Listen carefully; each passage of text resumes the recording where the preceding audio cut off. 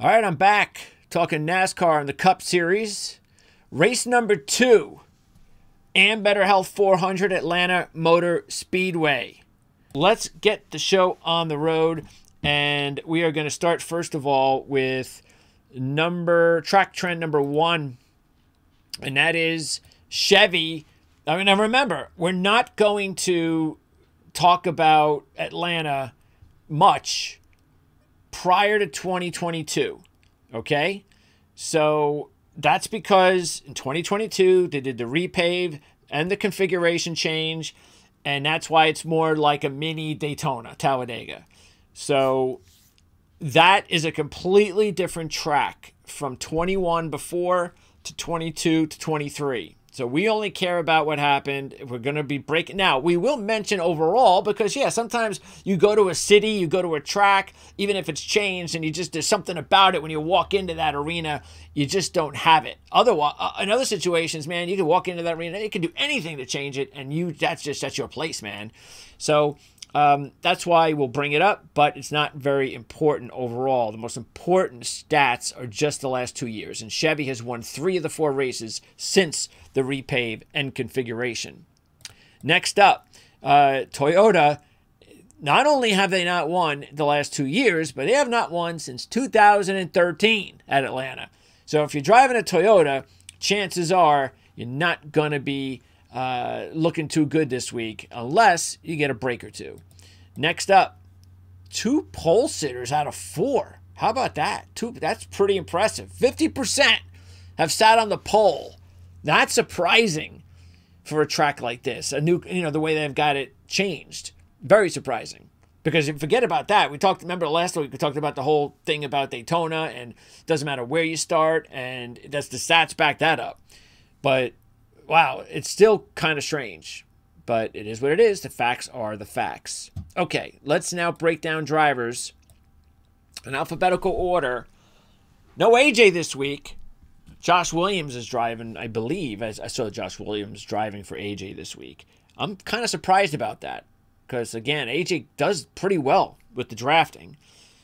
But, I mean, they must have their reasons. Okay, so instead, we're going to start with Christopher Bell. And there's not a whole lot to go on because we have 4 races. So what I'm going to do is I'm just going to give you the results. That's the best way. Best way to give you the results and the odds, current odds.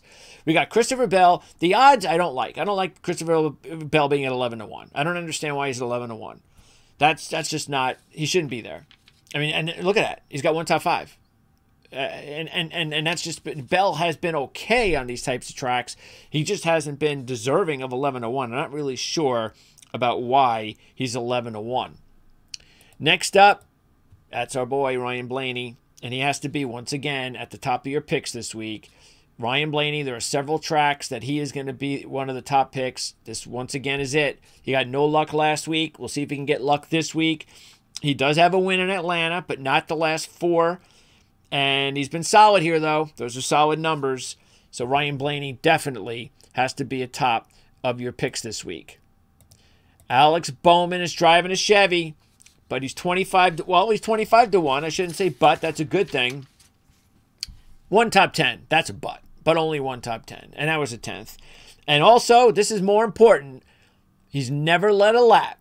Before 2022 and after, he has never led a lap at Atlanta. I just can't take anyone when I've got other options. I got a lot of other options. Just can't take Bowman when he's never led a lap, even though he's driving a Chevy. That's the thing he's got going for him. He's driving a Chevy. That's it. Chase Briscoe at 50-1. You get a big number on Chase. Chase, not good here. You can see, and even before 6 races, the last 4, not the week to take Chase. Chris Buescher at 25-1. This is definitely a play.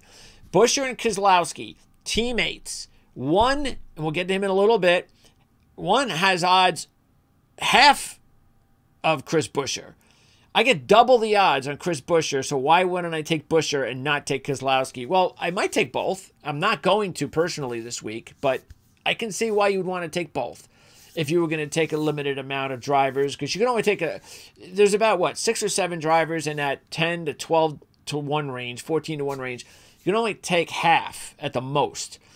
I just did not take Keselowski. We'll get into that a little bit, but I definitely took Buescher at 25-1. I think those odds are just way too good to pass up. Buescher, even last year, had his strongest appearance, leading 39 laps the last time he raced here. So that's important to note. And when he finished 35th and 33rd, those were wrecks. So led 39 laps with that 15th place finish last time out.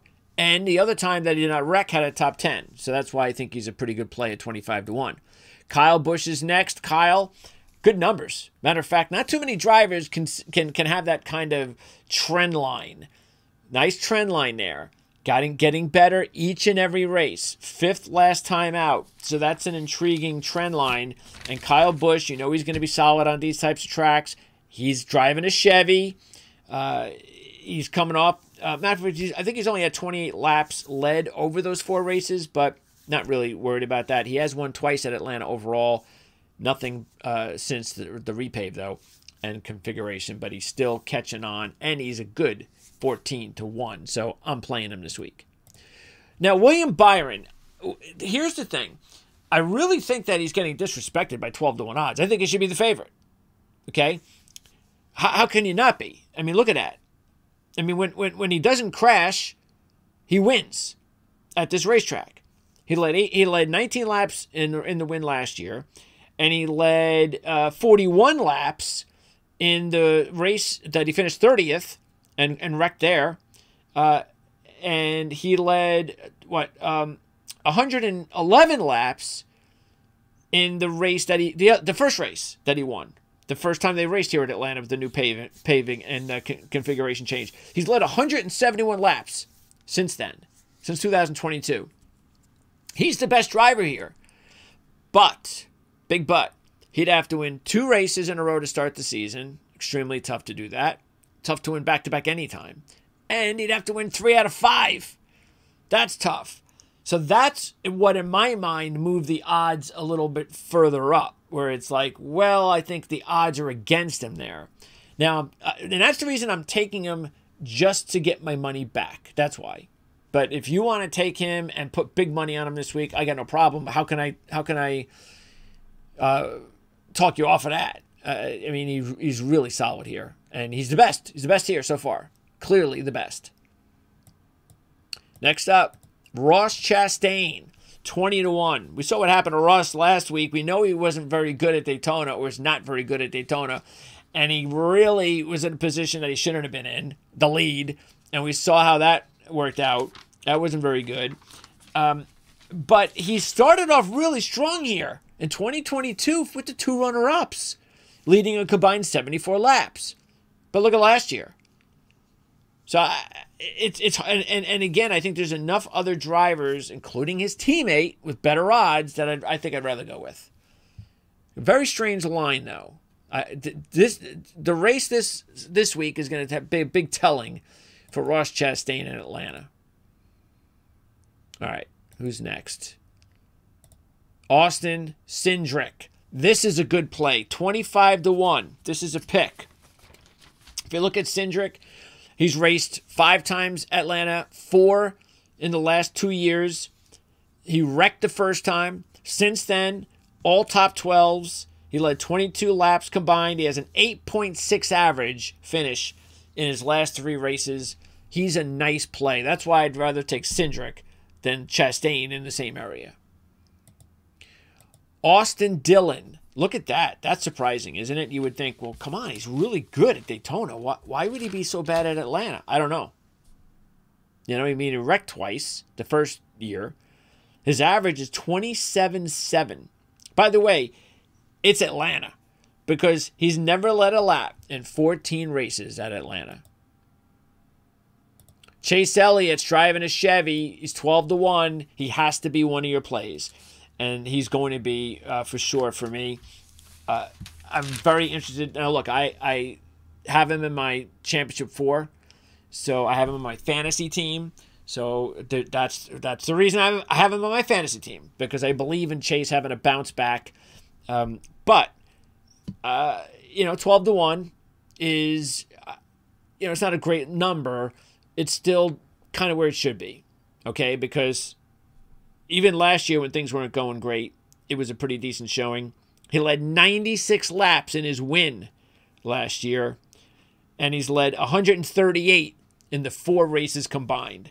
So he's really strong here, and that's the reason. Matter of fact, I think he's second to Byron, which is why I have them both on my picks. Next up, Ty Gibbs. So here's the thing about Gibbs, all right, that you're not going to see on the board, and that is Xfinity, and this is going to be important. 28 to 1, good odds. The 9th, that's good, because the 34th, first time out, not so good. I'm sure there was a wreck involved there. But in the Xfinity Series, he was 6th in July last year, and he won the race in March of 2022. Now, he led the last lap only, but he did win. So he's been good in the Xfinity Series, good his last time out without the trouble at 34th, and you're getting 28 to 1, so he's one of my picks. Here's another one of my picks. Now, I don't know if you can still get 100 to 1, but it was 100 to 1 yesterday at DraftKings. And sort of like with AJ last week when I got him at 80 and he went down to 40 like a day or two later. Haley's got to be 60 or 50 to 1 now. Has to be. But he was still 100 to 1 yesterday. And look at that. All right. So when you take Justin Haley, not very often, but you have to take him here. His average is 12th, okay, at this track in the 4 races. And throw in the Xfinity Series, last July, he finished 4th and led 80 laps. He also finished 10th in the Xfinity Series in March in Atlanta. So definitely Haley, absolute long shot play this week. Denny Hamlin, one of the favorites, but I just can't go with Hamlin. Not at 10 to 1, not as the favorite. We talked last week about his troubles recently at Daytona. They've continued. And to tell you the truth, it's continuing here too.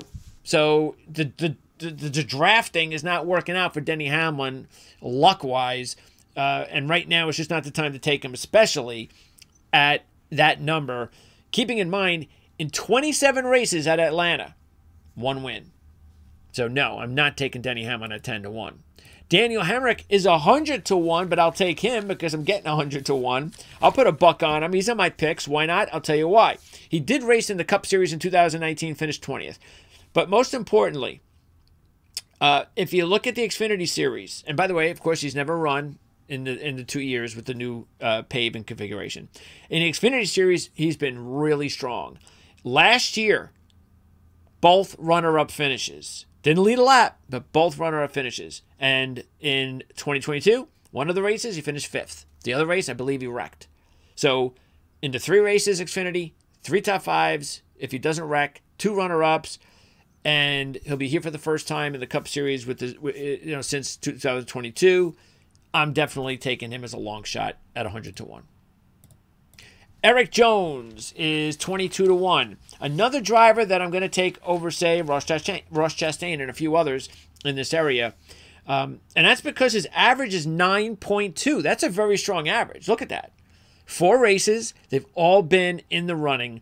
And you're getting 22 to 1. So, yes, Eric Jones is the one I'll take over some of these drivers like Chastain and a few others we're going to get to. Here's one of the favorites I'm not taking, and that's Keselowski. I understand why you would take him. I'm not against him, but like I said, he can only take so many of these guys.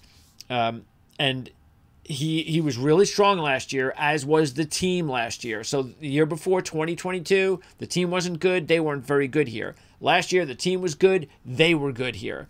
Matter of fact, he led a combined 66 laps last year.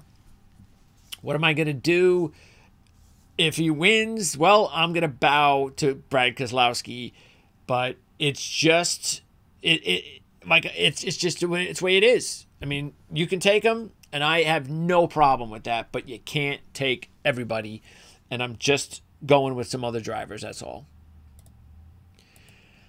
I don't get this. I just really don't. Look at this. Can we stop? When are we going to stop? Really? Look at this. He's 14 to 1. Why? Because he's driving a Chevy? I got Bowman at 25-1 driving a Chevy I'd rather take than Larson. I got 25-1 over 14-1, and Bowman actually looks better. I don't get this. I just don't. Like I said before, he's going to win probably one of these years drafting, and he's going to get lucky doing it. But go ahead. And, you know, because here's the deal. If he wins one of these things and it's by luck, his odds are going to go down even more. So the way you play Larson, in my mind, at the drafting situation, is just never take him ever. Okay, he'd have to, if he were to win, he'd have to actually, the next time or two, he'd actually like be top 5, top 10, showing that he's actually done something. The guy doesn't even like drafting. So, I mean, he tells you he doesn't like this type of racing. He never is competitive in these things. Why would you go with Kyle Larson at 14-1? I haven't the slightest idea. Especially when I can take Corey LaJoie at 40-1. Look at that. He's got 2 top 5s. Now, this is really the track to take him. I know he's at his best at these tracks, but this is where he's just better. He's got the 2 top 5s. And here's the interesting thing. The top 5s came in the first race of the year at Atlanta. I don't know why, but the 31 and 21, that's like later in the year. The 4 and the 5, that's this race. So if you want to take Corey LaJoie at Atlanta, you're going to do it now, and I'm going to go ahead and do that. Joey Logano's next, and Joey did not make my list, but he was one of those drivers that, like Keselowski, that I was just... Matter of fact, if I was going to take someone, I would take Logano over Keselowski. I would. Now, he's got the win. Keselowski doesn't. Matter of fact, he led 140 laps from the pole last year in that win. And so we know Joey Logano can draft. We know. And he's 10-1 for a reason. He's definitely a better option in my mind than Hamlin at this point. So, yeah, it was tough for me not to take Logano, but I don't have to say it again, do I? Michael McDowell, strong his last time out, finishing 4th, but I just like some others in the list. I think he's a decent long shot. I do. But I just like others. But the fact that McDowell... It can definitely be one of those long shots if things go well and there's a whole bunch of chaos. Now, I don't anticipate the chaos, of course, like Talladega or Daytona. That's it's just not the type of track. It's not big enough like that. But you know, and then I think that's what we'll probably need in order to win a race like this. But I would not. If you want to bet him in the top 5 or the top 10, I'd go that route. John Hunter Nemechek. That's right. We're going to put a couple of bucks on John Hunter Nemechek at 50-1. And why are we doing that? He's never raced in the Cup Series at Atlanta before. Well, look at that. Xfinity run last year. 1st and 8th. That's the reason I'm doing it. So he raced, and that's the only time he's ever raced at Atlanta. Okay? Xfinity or Cup. And he looked really strong. So, look, until he actually shows that he can race in the Cup Series as a regular and show that he can race consistently enough in the top 10, these are the race. This is it. Right now, this is when I'll take him. So, he's on my list. Ryan Preece. Actually, I shouldn't have even popped this up because this was from Daytona. Yeah, Ryan Preece, he's not on my list. Ryan has never had a top 20 ever in 6 starts at Atlanta. So, yeah, I shouldn't have done that.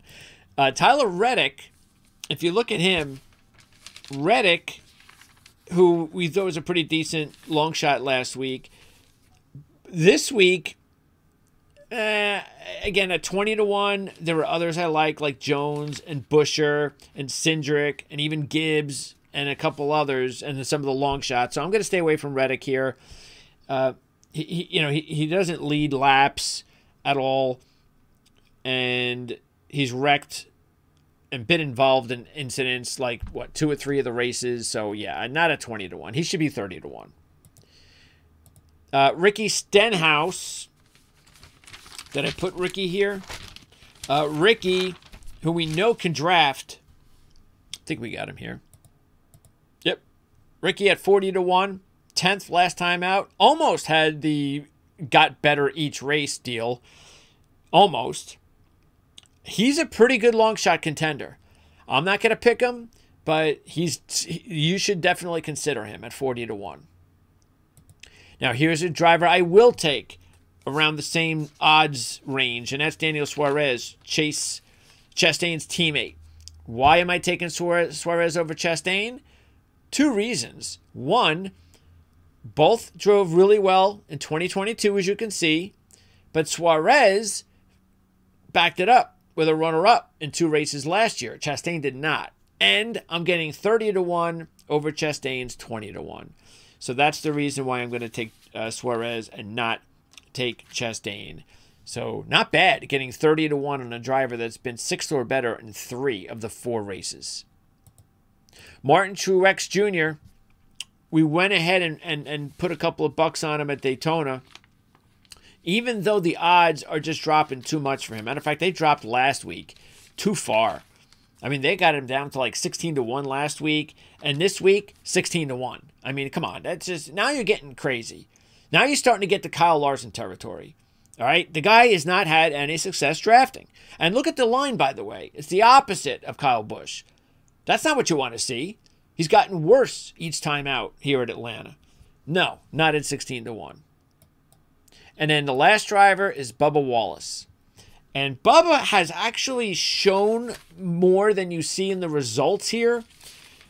But he's 18-1, and that's the reason why I'm not taking him. If you're going to give me 25 or 30-1 based on those results, that's what it should be. And his history, not at 18-1. I mean, some of these odds are just, I can't take them. They're the picks. All right? So there you go.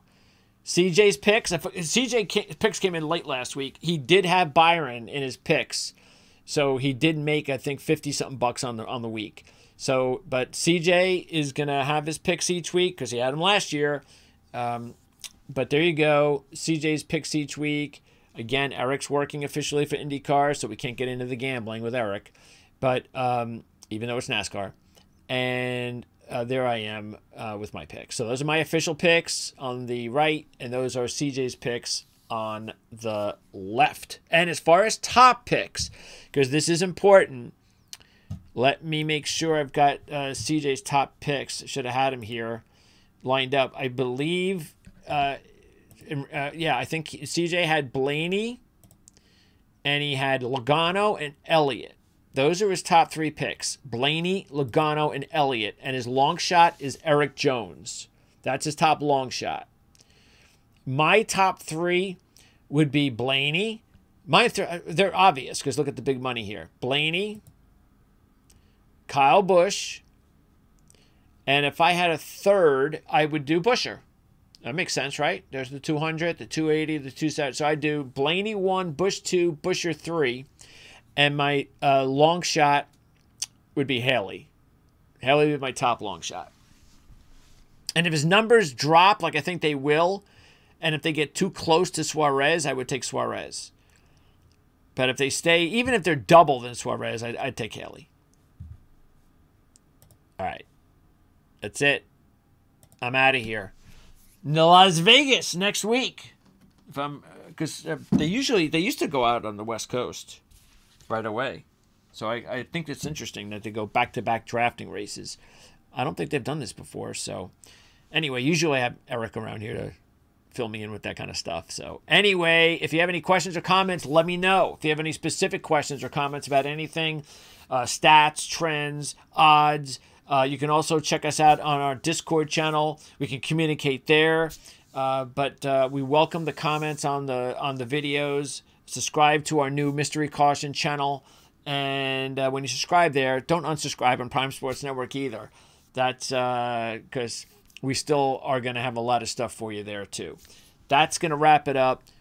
Best of luck, everybody, and we'll talk to you next week.